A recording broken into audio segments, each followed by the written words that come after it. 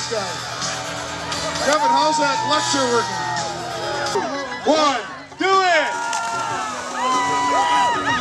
Oh, God! That'll wake you up. Oh, he's a wild. Oh! On the count of 3. Everybody cheer. Cheer. 1, 2, 3. Go! That away! Oh, God! Come on, pony. Go! 1, 2, 3. Go! Holy Yeah! 469. Had to bite him in the tail. You know, we had a stock tank full of pout, and I mean, it couldn't have been better. Now, what was the record time of this year's International Eelpout Festival? It was a smoker. He had 4 seconds and 6 9/100ths. The record today was broke like 4 or 5 different times. There were some awful fast pouts out there today, and they thought some of the pouts maybe we're going to check a couple of them for steroids. They thought maybe a couple were pumped up a little bit, you know. But you know, for the most part, it wasn't good. No one was bobbing today though, so we didn't have any pout bobbers. But a lot of women racing and kids today, all over.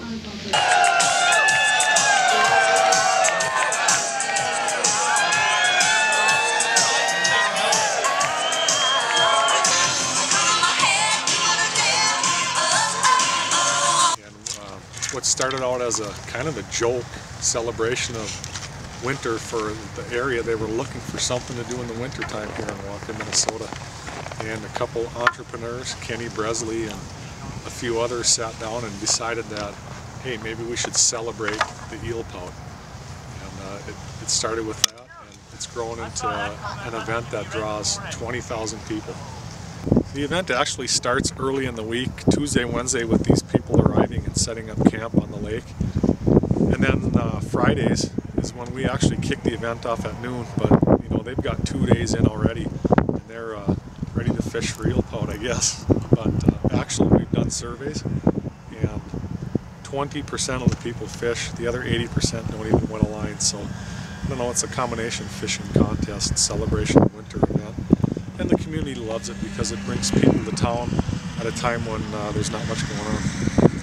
We have a saying that the eelpout is the world's only true game fish. And we kind of joke about that because actually it's considered a rough fish in Minnesota. If you don't know what a pout looks like, it kind of has the head of a catfish and the tail of an eel. They're mottled brown, and you know, quite honestly, people consider them an ugly fish, but we don't. We celebrate the eelpout. The biggest pout ever caught at eelpout was just over 15 pounds, and our state record is just over 18 pounds. So Leech Lake produces some nice eelpout. All right, some of the events that we have in conjunction with the Eelpout Festival, we have the on-ice auto race. It's actually a quarter-mile lap track, and it's for real. They race up to 80 miles an hour, and I've seen the cars flip over. I've actually ridden in there, and it's quite fun, quite spectacular to watch. We had the Bikini Fashion Show review this year, which is the second time we did the event, and it was more successful than ever. We cheat a little bit and have it inside a heated tent, but it's still in the middle of winter and it's still on the lake, so it's kind of a neat deal. The Race Your Pout is as popular as ever. We cut a track in the ice and we time these pout on I think it's a 10-foot sprint. And I'm not sure what the best time was, but man, they sure had a ball racing them, so it's another fun thing that goes on. Polar plunge. The Polar Plunge, I think it's the 5th year for that event, and they raise money for the community center in town, and you know, every year they have hundreds of jumpers, and they raise up to $30,000. I don't know, they cut a hole in the ice, the water's, what, 32.5 degrees, and these people strip down and jump in, so it's quite interesting to watch. I think there's more people that watch it than actually jump. So, how long have you been doing this? This is my 7th year doing the event, and you know, every year there's something new that comes up, and the people that come up here on the ice, it's really kind of uncontrollable.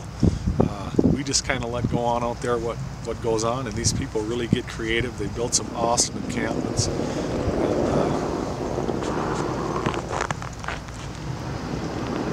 Some of the camps like the Beaver Lodge, it's a huge beaver lodge that you can actually walk into, and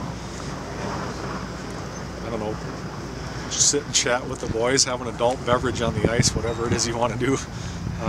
This year's rugby on ice was canceled due to a lack of snow on the ice, but we've done that I think 4 years in a row now. So the Bemidji State Beavers have a rugby tournament, and teams come from all over the state to participate in that. How thick's the ice out here? You know, early on in January there was a little bit of concern because we had gotten about 12 inches of ice and a bunch of snow on top, which tends to insulate it. So when we get those below zero nights in January, it doesn't build the ice that we need.